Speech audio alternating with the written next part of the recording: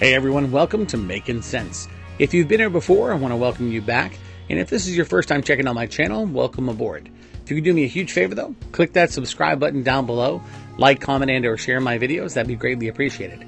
Today's video is going to be my personal fragrance journey. From the first fragrance I can remember wearing a lot back in the day, up until the point where I truly became a member of FragCon. Stay tuned.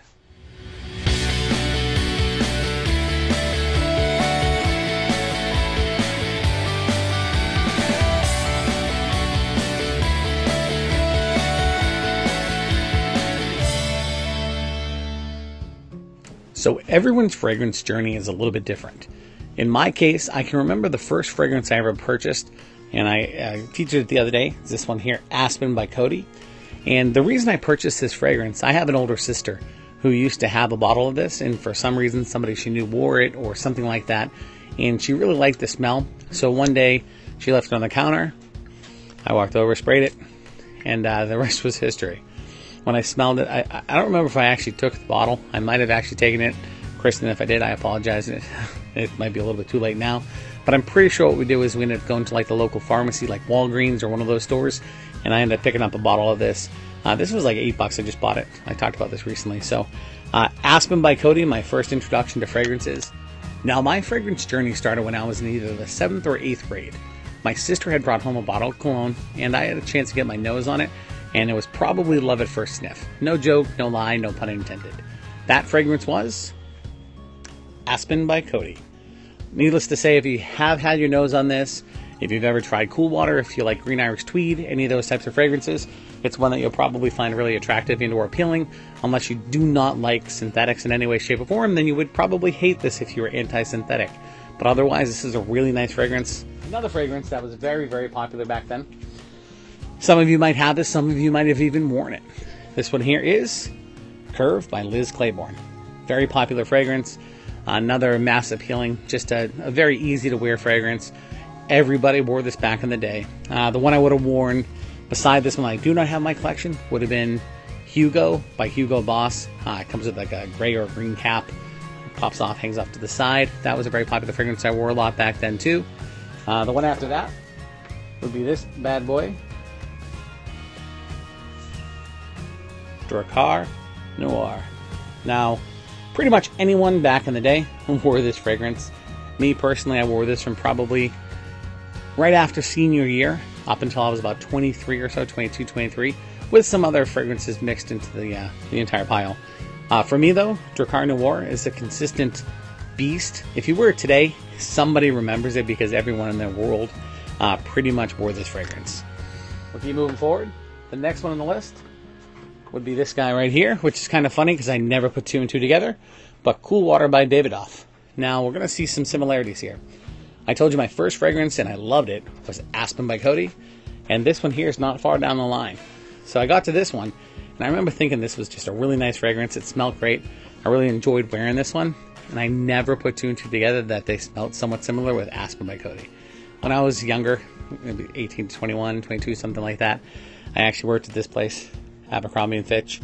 Yep, I was one of those guys. And I used to wear the original Abercrombie & Fitch. It was a really great fragrance. It was what the store smelled like. Everyone loved it, or most people loved it. I can't find that anywhere. So if someone's got it out there and you want to send me some, send it my way. I'd love it. If you want to reach out to me, just post a comment below. Tell me where to find it. That'd be great too. The other fragrance I wore a lot was Woods by Abercrombie. I personally loved this fragrance. It was richer. It was, you know, not as teeny or young or whatever wording you want to use.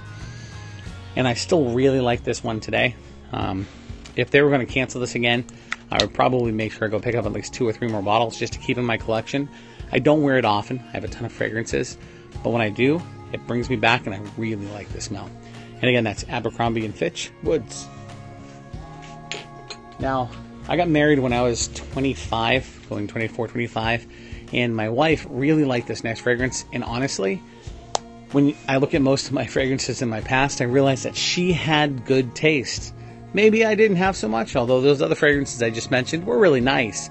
This is one that she had said just stuck out to her as a wow fragrance in a sense, and she really liked it. I couldn't stand the smell of it. I bought it because she liked it. and I wore it once in a while, and I still try to put it on every year around our anniversary. And some of you might be jealous. Honestly, if you're a part of the FragCom, you realize this is a gem. This is Dior Fahrenheit. Yes, the one with the petrified. This one here is from 2001, maybe even right before that, right after. Now I appreciate the smell. Back then, this would have been horrible to me. And I remember smelling it and just thinking, what was she thinking? Why would she like the scent of this fragrance? Now, I get it. It's really rich and nice fragrance. It is absolutely probably one of the most potent fragrances that I own, other than something like this guy. Why not go there and just pop this guy up in the sky? If you ever put this to your nose, Steven Anderson, you know I'm talking to you. I don't know why you always get shout-outs to my group, but you're a good dude. That guy right there gives Dior Fahrenheit a run for its money when it comes to potency and overall. You could say wow factor, but it all depends what kind of wow you want it to be. Again, next stage, Dior Fahrenheit. Now after Dior Fahrenheit, again, when I got married, my wife liked that fragrance, so that was something that I added to my collection. You know, part of this fragrance journey is things you run into through life, and, you know, different attributes that come into play are people around you and people that bring different fragrances into your life. In this case, Dior Fahrenheit for me. The next fragrance, which is kind of cool, I never knew it was as big of a fragrance or as famous of a fragrance as it ultimately is. And this is actually the original bottle. Creed Green Irish Tweed. This fragrance is what I truly consider to be the one that got me to the point where I really loved fragrances. When I got this bottle and the way it made me feel, the overall, the reaction I had and people had around me when they smelled this on me made me just start going to buy every fragrance I could find. I literally would just go to a Marshall's or TJ Maxx, and if they had a fragrance on the shelf that I didn't own, I just bought it.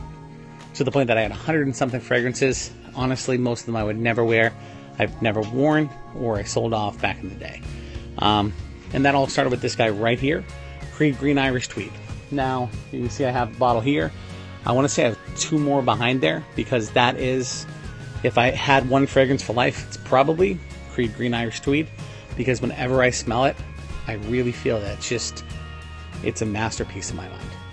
You might agree, you might not, but to me, this one right here, fragrance for life. Love this one right here. That's Creed Green Irish Tweed. A couple years ago, or whenever it came out, I was walking through a Macy's. Now, one of my biggest things, or the hardest thing for me to bite the bullet with originally, was to pay 50, 60, 70, 80 or more dollars for a single bottle of cologne, which, looking back, probably was smart. Today's day and age, and all of you watching this channel and looking behind me here can see that that's not the highest ticket or that high of a ticket number anymore. The fragrance that got me to pull the trigger on that and really open the door to make me feel a little bit more comfortable with spending money on something that I loved for myself and the sense of fragrances was this one right here. Azzaro Wanted by Night. So when I was walking through Macy's, it was kind of cool. The guy at the counter, I don't remember his name, really tall gentleman, really friendly, really nice. It was in Nashua, New Hampshire. He had said to me, hey, I have a fragrance for you. You should try this one out. And I said, oh, it's okay. I don't really go for the salesman thing too often. The barker at the carnival, things like that. But he was really nice. So I said, you know what? What's going on? And I had told him I had a lot of fragrances, gave him roughly the number. And he's like, wow. And then he told me the number of fragrances he had, which was more than double what I had, as he did work at Macy's. Now, what was really cool is he had a little sample of this, and he said, I want you to try this one. And he gave me the little vial, and he said, do you mind spraying it right now? I want to see your reaction. And I said, no, that's fine. So I took the vial, sprayed my arm, waved it around kind of like a monkey in the middle of a store, and then brought it to my nose, and I instantly fell in love. Because there wasn't another fragrance in my collection that smelled like this one. And I didn't buy it on the spot, because again, to bite the bullet to buy this, for me, was kind of a tough one at first. And then I kept smelling that sample until I ran out of the sample.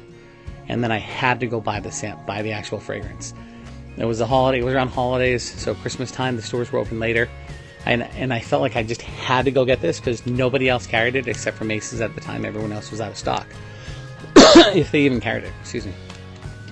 So I went back and I bought the fragrance, and honestly, I was so happy that I did. I wore it a lot, and I mean, this was probably my signature scent every other day, every couple days. Following Wanted by Night, the next fragrance I really wanted to add to my collection was one that was getting a lot of hype in the fragrance community, whether it was on Facebook, YouTube, or different areas like that. And ultimately, Jeremy Fragrance, Ashton Kirkland, Dallas, and a bunch of other reviewers had said that this fragrance right here was one that you kind of had to have. It was just a, you know, it was nothing like revolutionary, but it was something that was just top of its game, and especially for what it's used for. And that's none other than Prada L'Homme. I don't see this ever being out of my collection. I hope that went into focus. Well, one more time. I don't see me ever pulling this one out of my collection. I personally love this fragrance.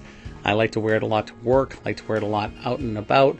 If I just want to grab a dumb-roofed fragrance, I always have a 20 or 30 milliliter of this with me at all times, just in case that's the fragrance I want to wear that day.